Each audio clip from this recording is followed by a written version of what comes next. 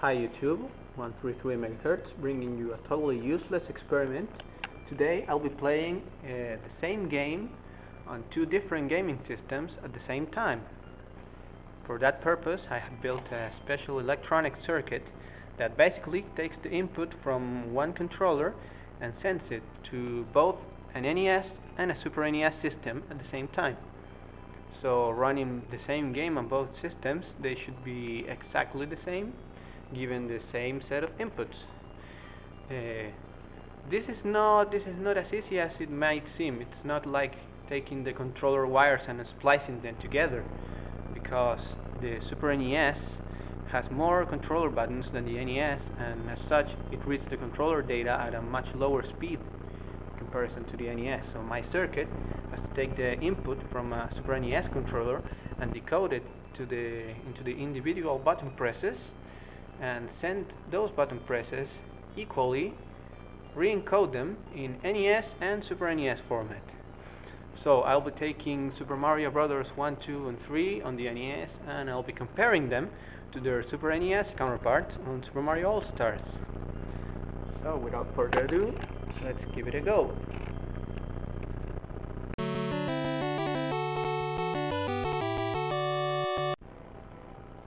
So here is Super Mario Brothers.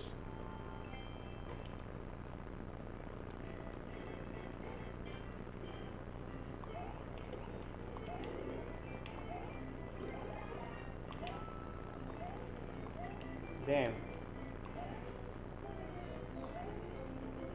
The problem is that it eventually desynchronizes one game with the other, no matter how hard I try. So I have to keep them synchronized.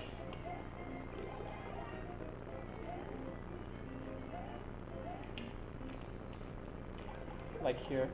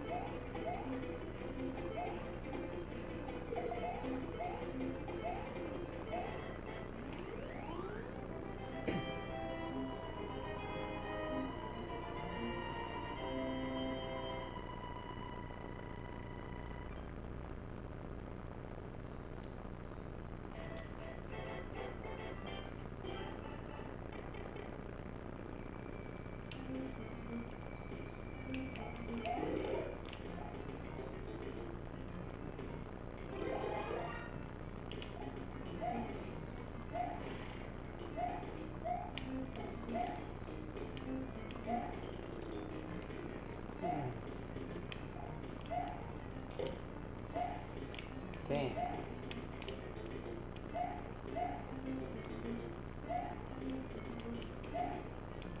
I just have to show myself.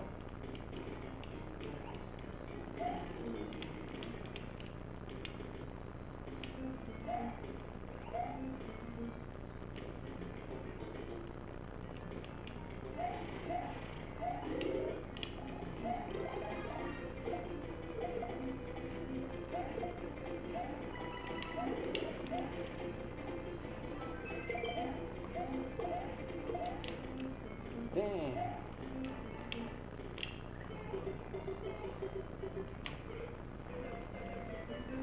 It didn't work.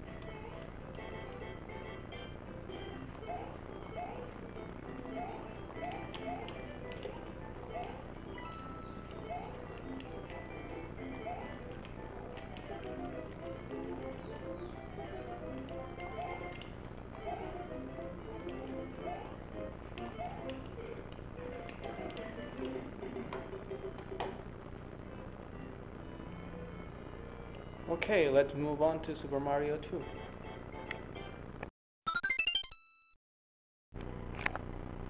And here is Super Mario 2.